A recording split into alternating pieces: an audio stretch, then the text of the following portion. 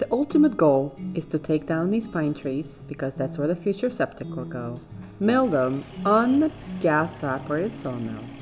We previously unboxed the sawmill and stored the saw head in our shed, and that's about a quarter mile up the road from the build site.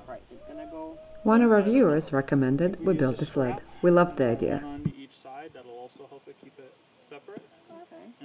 The first prototype was just 2 poles and a piece of plywood on top. We weren't satisfied. We remembered we had a crate top from the saw, and we considered just using that metal crate top with a piece of plywood on top and just dragging that. After a quick test, we realized that was not going to hold because I'm probably about half the weight of that saw head. We then combined our first 2 prototypes and put the metal on top of the poles, reinforced with plywood, realizing that we would have to put the saw head flat on the sled and figure out how to drag it down.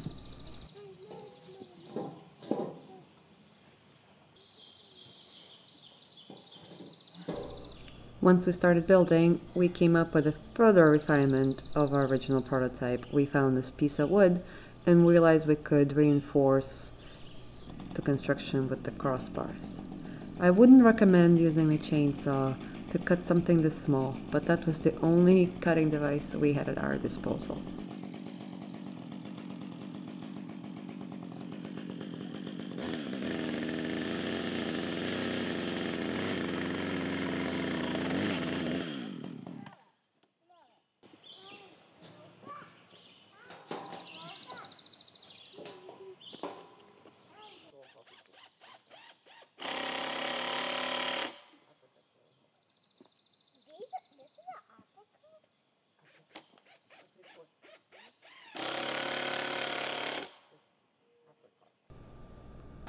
We then found another piece of wood and we decided to do more reinforcements pretty much underneath each crossbar of the metal top.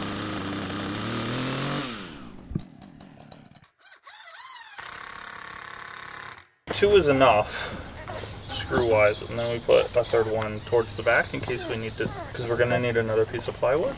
Okay. So like one here, right? Alright. And now our sled was complete. Our next challenge was to get the saw head out of the shed and onto the sled.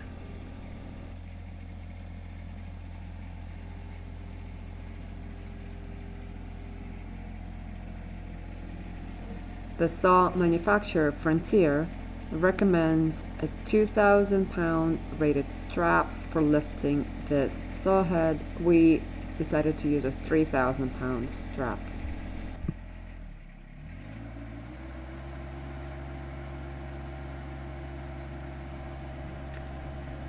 Even though we equipped each other with walkie-talkies, they were hard to listen to, and we relied on old-fashioned hand signals.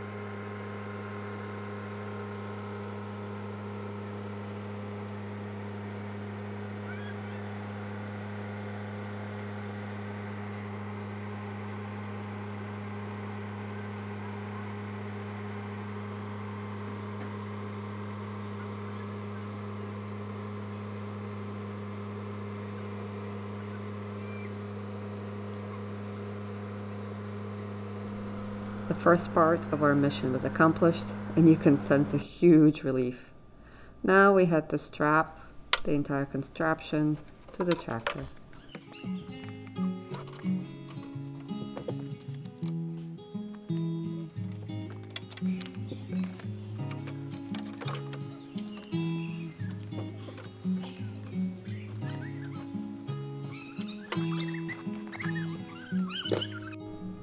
Using additional straps, using multiple twists and choke knots, each pole was then attached to the tractors as well.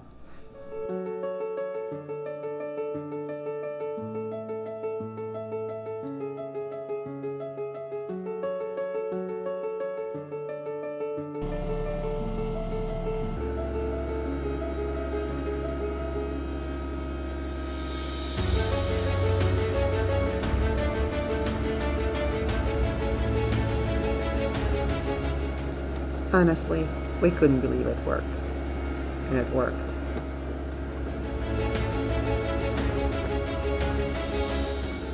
But it's a quarter-mile pool, and it rained, and the road's not really well graded.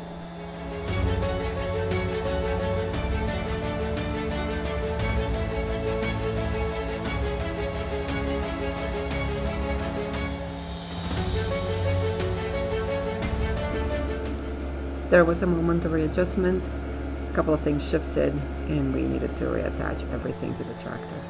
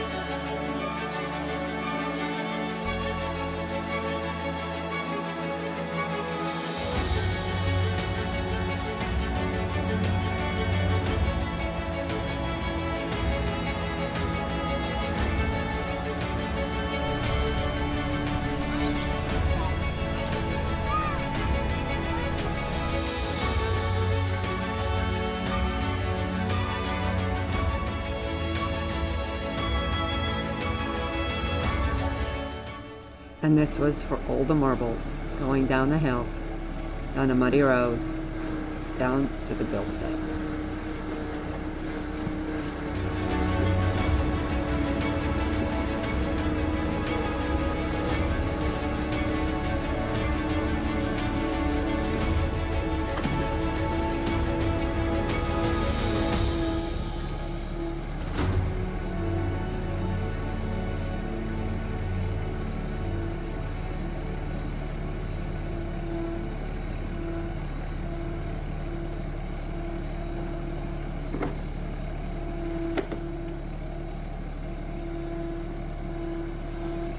What was supposed to be the hardest task ended up being pretty easy, and stay tuned for us leveling our sawmill on uneven ground.